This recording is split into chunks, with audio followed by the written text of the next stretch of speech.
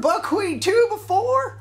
I just fancied myself a new cowbell. And by fancied, I mean I took it off of a cow. I didn't actually take this off of a cow. It's just a piece of plastic that I severely beat and broke. But it's still good, I think. Like, I think it's still usable. If I hit it on the other side. So, I'm going to add this back to my kit. You can see that I had it a long time ago in some of my earlier drumming videos. I'm bringing it back for the next cover that I'm doing. And hopefully it sounds alright. I was using this old stand here that's kind of a homemade thing with a bolt coming out of it. And it wasn't taking up the punishment that I was giving it.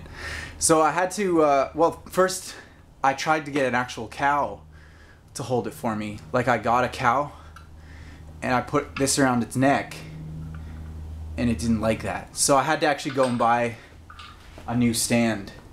So I strapped it on there and it should be good to go. P.S. I'm supposed to do a shout out to my buddy Alex Salzman. We played pool at one of the shows that After the Anthems did and he beat me, so I promised him a shout out. So Alex, here's your shout out. Alex! Alex! Alex!